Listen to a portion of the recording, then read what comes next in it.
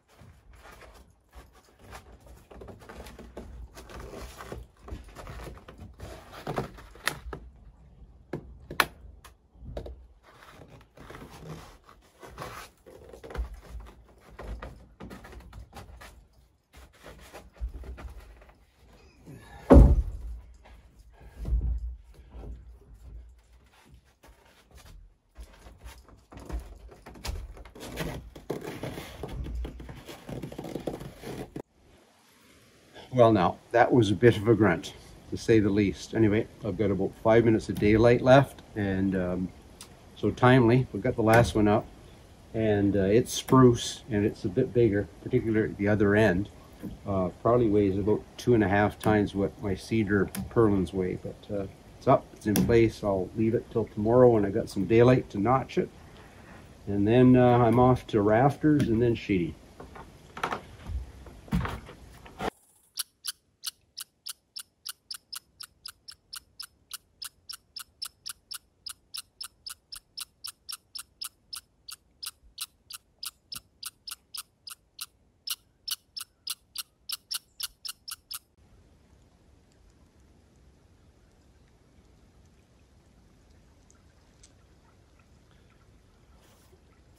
So I finished installing the last of the roof rafters on the interior of the gable ends.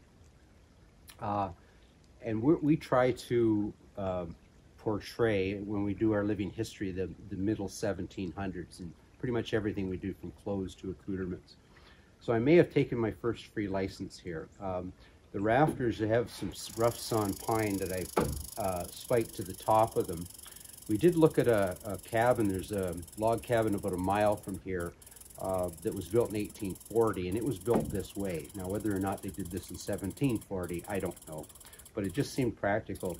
I don't know whether it was to add strength to the rafters, whether it was to ease the nailing of the roof sheeting, or to just speed things up. But anyway, it just seemed like a good idea, so we've done that here today.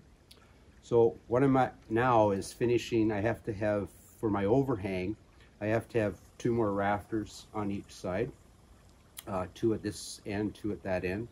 And the gap you see here, and the reason the main beam's cut off flush here, is this is where our stone chimney will come up once we get our open hearth fireplace built. That'll have to wait till spring. So, enough talking, I should get at some work.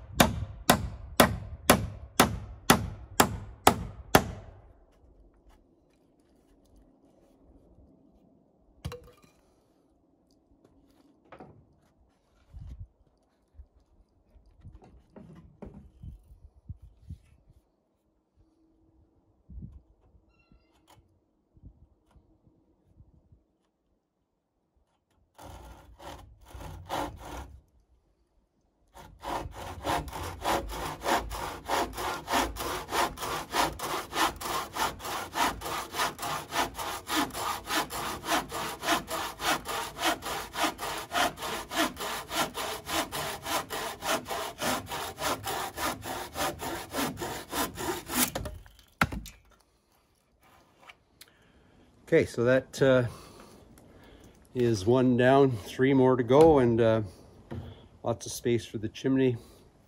Tomorrow morning should be starting to sheet it. We've got our pine tree off to the mill and the wood's back, and yeah, hopefully the sheeting should go fairly quickly.